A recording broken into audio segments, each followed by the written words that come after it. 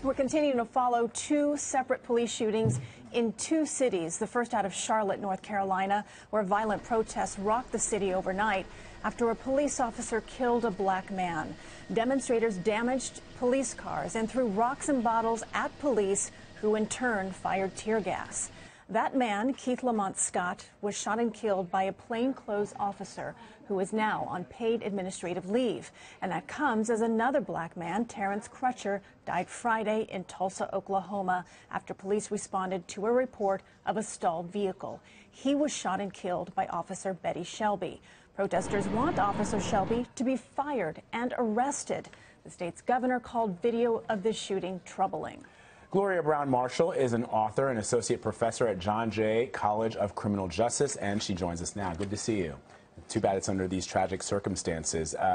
Gloria, I want to get your take on this. Activists in Charlotte on Wednesday called Scott's death a modern-day lynching. What do you make of that characterization?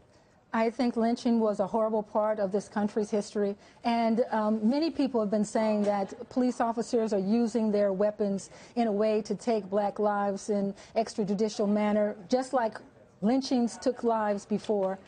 I think they make a strong argument, and unless and until we as a society begin to give some answers, and that comes in a trial. So you're going to have heated statements like this because people don't get a chance to see the cross-examination of these officers in court. There's rarely an indictment, and any type of impunity shown to these officers' actions only undermines our confidence in them.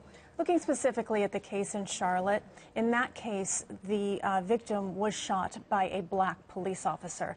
Does that at all change the dialogue versus if it was a white police officer? Some part of it is changed somewhat, but we've talked about this before. If you have a system whereby people are treated unfairly and you add to the system people of color, but you keep the system in place, the results are going to be very similar. And I think that's what happens when you have black officers in a system where people of color are treated unfairly. I would say there's also the question of whether or not this officer had the experience, what he saw, and once again, that's how the trial comes into effect. You do have certain people who, based on class and in other types of circumstances, look at another group of people with a type of fear they wouldn't have with someone else who's Caucasian, and that officer could be African American and have those biased fears as well. And in Tulsa, Gloria, according to KOTV, that's the CBS affiliate there in Tulsa, a police sergeant found a vial of potentially, they're saying it was PCP.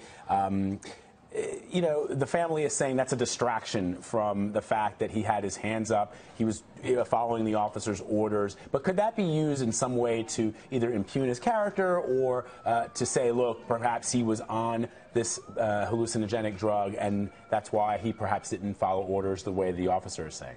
Well, police officers are trained to deal with people who are high. They are trained to deal with people who don't follow rules. And in that training, none of it allows the death penalty in execution of the person if they don't follow the rules or if they happen to be high. Unfortunately, so many times the character of the victim is impugned in these discussions because we don't have a trial. We don't hear that much about the officers. We don't know their background, whether or not they took a drug test, if they've been drinking. We don't know that much about the officers at all, and this gives a free-for-all against the victim to undermine their image in the society. And almost like they deserve to be gunned down. We have a death penalty in this country, and this is not the way it's run. How does police training need to be reformed so that we see an improvement here and we see less shootings, hopefully no shootings at some point? Well, we need a training that allows us to see that we're not in a military zone. We're using military tactics in a civilian situation, and it's almost a them versus us. And as long as you see people, and especially people of color, as the enemy, and you think, shoot before you think, what is this person doing? Are they drunk? Are they not understanding what I'm saying? But until we get the military out of the police, then we're going to have more of this, and they're being trained in ways that have these very militaristic responses to a civilian action. And until that training, it's almost an untraining. How do we untrain police so they can stop doing what they've been trained to do in the past? We've got to do that, and we have to also look at our history. We have a history of tensions and race relations with police that goes back 100 years. And we have to undo some of that. So it's a matter of training people out of these responses that they've been given and allowed to do. And with impunity, and we have to say this, how do you take in a terrorist with a shooting in the leg? How do you have someone who walks into a theater in Colorado and they stand trial? The Boston bomber stands trial to find out if he's going to receive the death penalty, and yet these people are executed on the street.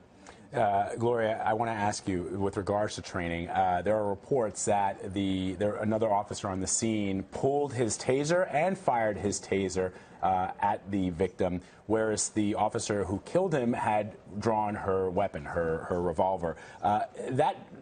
Just putting on your legal hat for a moment, if you're looking at this, and we don't have all the information, the investigation is still ongoing, but if you're looking at that and you're saying, well, one officer carried out proper procedure, which was to use a taser against somebody who wasn't armed, and the other one didn't, what do you make of that? I see that some people have a fear, and they're saying this person is going to present deadly force, and I have to respond with deadly force. And that's the only time deadly force is supposed to be used. The U.S. Supreme Court has said very clearly that officers can only meet deadly force with deadly force. And so this idea that I feared for my life, that's where a trial comes in. Then explain to a jury why, what were the circumstances that made you fear for your life, and then having both of those officers testify as to what they saw in their individual capacities. All right. Gloria Brown Marshall, thank you. Thank you.